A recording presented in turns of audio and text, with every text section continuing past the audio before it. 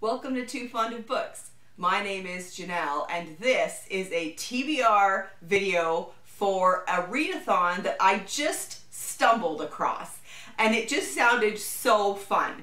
I was kind of just looking at readathons because I'm kind of considering creating one of my own, and so I was just looking at other readathons that are out there and how they're formatted and stuff like that, and I just stumbled upon Mysterious Mayhem, and I thought, how could I not be involved in this type of readathon? It's a 1-week readathon, the last week of May, May 25th to 31st.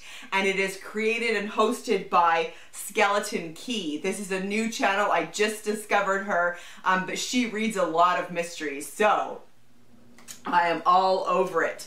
There are 4 reading prompts for this readathon. The first prompt is skeleton. Read a book with a skeleton or bone word or image on the cover.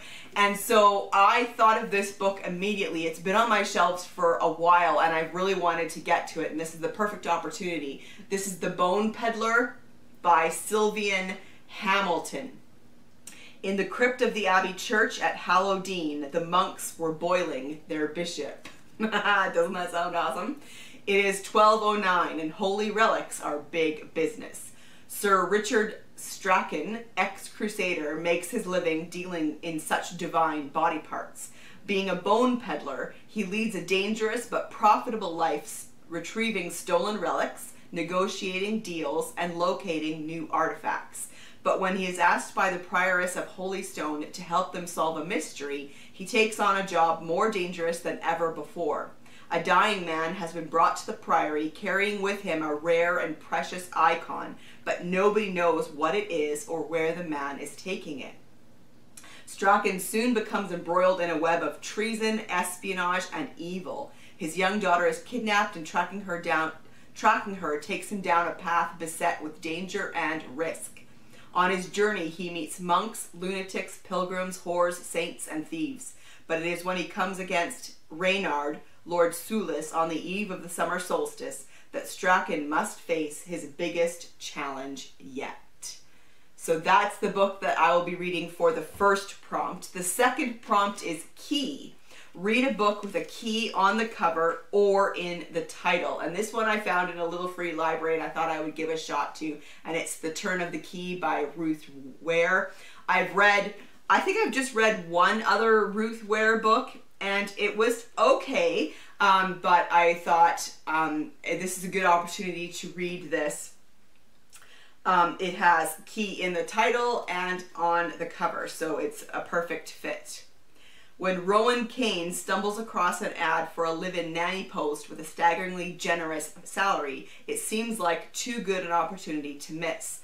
And when she arrives at Heatherbray House, she is smitten by the luxurious smart home fitted out with all modern conveniences, by the beautiful Scottish Highlands, and by the picture-perfect family who lives there. What she doesn't know is that she's stepping into a nightmare, one that will end with a child dead and herself in prison awaiting trial for murder. Writing to her lawyer from prison, she struggles to explain the events that led to her incarceration. It wasn't just the constant surveillance from the cameras installed around the house, or the malfunctioning technology that woke her up with booming music in the middle of the night and turned the lights off at the worst possible time. It wasn't just the girls who turned out to be a far cry from the model children she met at her interview. It wasn't even the way she was left alone for weeks at a time with no other adults around apart from the enigmatic handyman, Jack Grant. It was everything. She knows she's made mistakes. She's not innocent by any means, but she's not guilty, at least not of murder, which means someone else is. Now this one, as far as I remember, is kind of loosely based maybe on that Henry James book, The Turn of the Screw. Is that the name of it? Anyway, this is my pick for the key prompt. The third prompt is mysterious. Read a book with a mystery or puzzle. And basically that just means I can read any mystery book that I want. So I grabbed this one off my TBR cart because I've been wanting to read this for a while. And this is A Quiet Life in the Country by T.E. Kinsey. This is the first in the Lady Hardcastle mystery series, and this is a Edwardian historical mystery, and I've been really enjoying mysteries set in the Edwardian time period. Lady Emily Hardcastle is an eccentric widow with a secret past. Florence Armstrong, her maid and confidant, is an expert in martial arts. The year is 1908, and they've just moved from London to the country, hoping for a quiet life. But it is not long before Lady Hardcastle is forced out of her self-imposed retirement. There's a dead body in the woods, and the police are on the wrong scent. Lady Hardcastle makes some inquiries of her own, and it seems she knows a surprising amount about crime investigation. As Lady Hardcastle and Flo delve deeper into rural rivalries and resentment, they uncover a web of intrigue that extends far beyond the village. With almost no one free from suspicion, they can be certain of only one fact: there is no such thing as a quiet life in the country.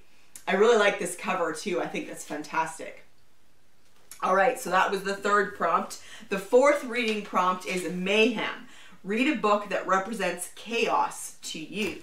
So again, I went to my TBR cart and I grabbed The Royalist by S.J. Deas. This is another historical mystery set during the Civil War and Cromwell, the time of Cromwell. And I thought that that is like, that era is, I think, a hugely chaotic era. You know, they have killed the king. The country has broken into civil war. And as I recall, you know, life in the camps of Cromwell's armies was utter chaos. Everything about this time period is chaotic, so I thought this was the perfect fit. William Falkland owes Cromwell his life. To repay the debt, he must hunt a killer. Falkland fought for the king. Now he awaits execution. Yet, when he is led out of Newgate prison with a sack over his head, he is not taken to the gallows, but to Oliver Cromwell himself. Now more than ever, Cromwell needs a man of conscience. Mysterious deaths are sweeping the camp of his new model army, and in return for his freedom, Falkland must uncover the truth. As he delves into the troubled world of the resting soldiers, Falkland unearths secrets so dark he struggles to prove their existence. Surrounded yet alone, the noose around Falkland's neck begins to tighten. So that's my choice for MAYhem. There is a fifth prompt, and this is an activity prompt, and it's just to solve a puzzle. And this can be any kind of a puzzle you like. It could be a word puzzle, it could be a Sudoku. I really like jigsaw puzzles, and I have one just started. So I might continue that for this, or I may be on to a new puzzle, but I believe that my activity will be to solve a jigsaw puzzle. All right, so that's the Mysterious MAYhem Readathon, 1 week at the end of May. Do you think you might want to join us? It's a really fun readathon, and I'm like, there's no reason why you couldn't, you know, combine these prompts, right? Like the mysterious prompt, read a book with a mystery or a puzzle. If any of your other books are mysteries, then you can combine those two prompts. I just think it's fun, and so I'm glad that I found this this readathon. I'm going to link to the announcement video from Skeleton Key in the description below and up in the cards. So please go check it out, and I will see you for another video soon. Bye.